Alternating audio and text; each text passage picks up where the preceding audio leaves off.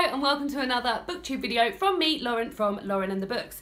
And today, because it's my birthday, it's not my birthday, it's not been my birthday for a long time, I've dragged it out though, because this is about my birthday, I thought I'd wear a nice sparkly birthday top. Birthday, I love this top, but I'll be honest, it's itchy.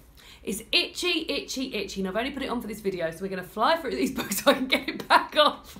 But I got so many amazing bookish things for my birthday, and I've got a lot of them here. I've got a lot of... Oh, this top is just so sparkly. And I've also included some stationery bits in here because I figured if you like books like me, then you like stationery like me.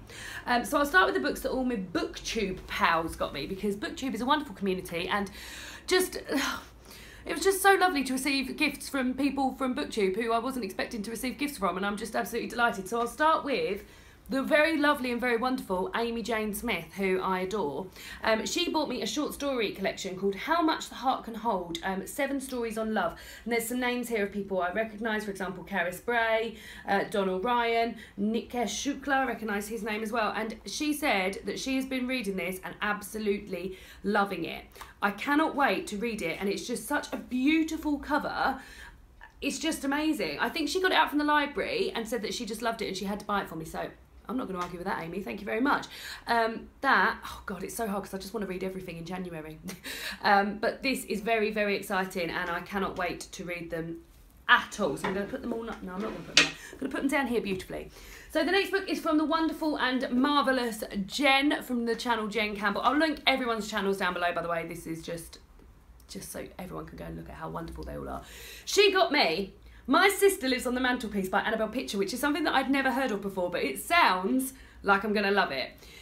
10-year-old Jamie hasn't cried since it happened. Jasmine cried, Mum cried, Dad still cries, Roger didn't, but then he's just a cat and didn't really know Rose that well, really. 5 years on, it's worse than ever. Dad drinks, Mum's gone, and Jamie's left with questions that he must answer for himself.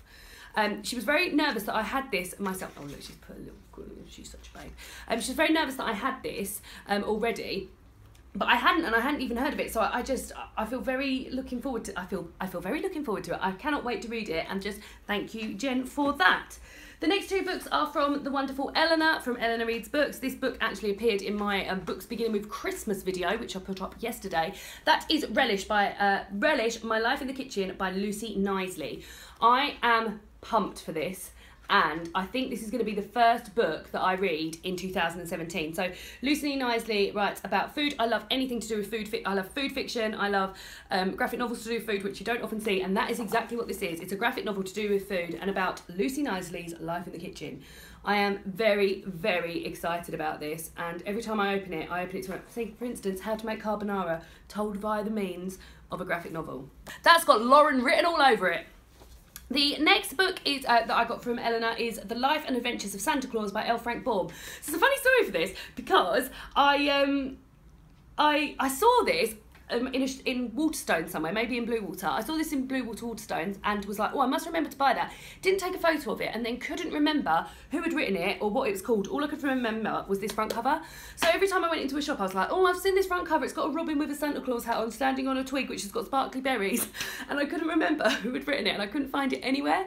So when I got this as a gift, I was so delighted. So this has wonderfully been able to be added straight to my December TBR, and I'm going to be reading this soon. And it's it looks like it's 3 separate stories told throughout Santa Claus's life, and it's illustrated throughout, so very, very excited about that. Thank you very much, Eleanor. The 2 books, also a Christmas book. The next 2 books are from the wonderful Mercedes from Mercy's Bookish Musings. You may have heard me open this live on our podcast. We were doing our Christmas podcast, and her parcel had arrived that morning, and I was like, I'm going to open this now, so I opened it live on the podcast. So the first one is Christmas Stories, the Everyman's Pocket Classic Edition. I am over halfway through this now, and I'm absolutely loving it. There's some hilarious stories in here. There's some really good authors in here. One that I'd read before was Charles Dickens, the first one. My favourite story so far has been Christmas at Thompson Hall by Anthony Trollope, and it tells the story of a man and a woman who are in Paris on their way back to the UK, and he's got a really sore throat, and he begs her to go down to the restaurant to pick up some mustard to put on his throat. So she gets down there and the night porter finds her and she's too embarrassed to tell him what she's doing. So he brings her back upstairs to her room, and then she escapes back down, gets the thing, then rushes back to the room and then applies the mustard to what she thinks is her husband's throat. It's not her husband. She's broken into somebody else's room. And it's just so funny, and I really, really loved it, and I'm just loving every single one of these. And then the next book she got me was Foreign Soil by Maxine Beneba Clark, and I remember her doing a review on this, and they're all realist short stories. So short stories, realist short stories are my favourite type of short stories, so I feel very, very excited about it, and that front cover is just amazing. Space time! And then lastly, the last two books that I got from my booktuber pals are from Aoife over at the channel Fred Weasley Died Laughing, and this was just so wonderful to get these. I feel very, very excited. This is the one that I haven't heard of, Not Forgetting the Whale by John Ironmonger. Aoife told me that both these books are ones that she read and really stayed with her. So this is about a young man that washes up on the sands of St Piran in Cornwall, and he's rescued by the villagers. So that feels very exciting. And then this one is something that I've been thinking about reading for a very long time. This is The Museum of Extraordinary Things by Alice Hoffman, and I just feel very excited that I get to read this. And I was thinking about reading it for such a long time, and then it just appeared, and Aoife had bought it for me. So thank you very much for those, Aoife. So those are the books from my lovely booktube pals. So the next few bits are books that have been bought for me by people in my wonderful real life. The first lot. The first three are from my sister. So my sister bought me Treasure Island and the Ebb Tide by Robert Louis Stevenson. I've never read this. She always bought me a cloth-bound classic for Christmas, but she says she prefers these now. So she's going to buy me these, and I really love these. This is the first Penguin English Library edition of a book that I've got. So I feel very excited about collecting these, although I've dented that one already, but this is very, very nice. Addition, she also bought me this bookmark that cost her £7, and she's mortified that it cost her £7. £7. The next two are the Ladybird books. They brought out this hilarious range of little books. This one's about the cat, and this one's about the zombie apocalypse. She knows me well. I love Minnie, and I love The Walking Dead. So these two have ticked all the boxes. I'm looking forward to just having a little look through those because I think they're going to be really funny. Then my best pal Emma bought me the cloth-bound classic of Pride and Prejudice by Jane Austen that I don't own, which is beautiful. But not only that, she said, have a look inside.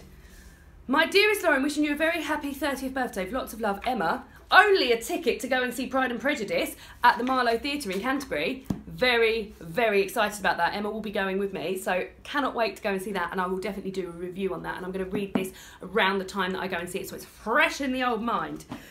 David's sister Kelly bought me The Tales of Beedle the Bard by J.K. Rowling. I was very pleased to receive this, as the copy I used to have, which I don't know where it is, was a bashed up paperback. This is a very nice hardback copy, and I think it's nice to familiarise yourself with these bits that happen in Harry Potter every so often, so thank you very much for that, Kelly. And then Daniela, one of my friends from work, bought me The Chemist by Stephanie Meyer. She is the lady who wrote the Twilight series, and I'm not really sure much I've heard about this. I will read the back. It says, she wasn't going to let them win. There was no way she would give them such an easy resolution to their problem. They would probably get her in the end, but they were going to have to work for it, damn them, and they would bleed for it too. Ooh, sounds a bit sproggy. And then lastly, I've just got a few stationery bits that I also received. And a few, not stationery, stationery and other bookish bits. So my sister bought me these lovely little paper clips that have got L on them from Etsy. Not from Etsy, from Not on High Street. She also got me the Roald Dahl's Marvellous Colouring Book Adventure, which has got lots of different patterns in here and things to do with Roald Dahl books. I was going to say Charlie and Chocolate Factory books, but it's not. SEO Trot and things like that. Very nice little pictures in there. Looking forward to getting to that. My friend Laurel bought me Harry Potter tea towels.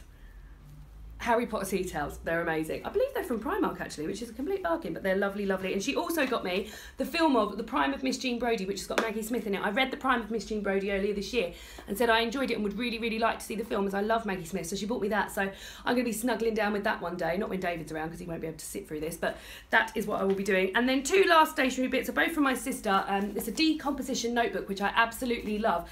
I believe I first saw these when I was in Edinburgh with Jean and Brittany. We were in Blackwell's, is that the name of the big bookshop in Edinburgh? I think it was. And I saw these in there and I'm like, these are amazing. I bought one for David for his birthday. And they're just lovely. They're recycled notebooks which have got thin lines, which I never find thin lines anywhere. And this one's got a honeycomb print on the front, but they've got loads and loads of different ones, which are amazing. And then lastly, my sister bought me this from the Zoella range. She designed a life she loved with all these beautiful post-its and a week planner. She knows how much I love a planner. And I believe she wants this for Christmas herself as well. So maybe if she's a good girl, she might get it. So those were my bookish gifts that I got for my birthday this year. I had such a wonderful birthday this year. Turning 30 is ace. So I had such a lovely time, and I will see you all again soon for another booktube video.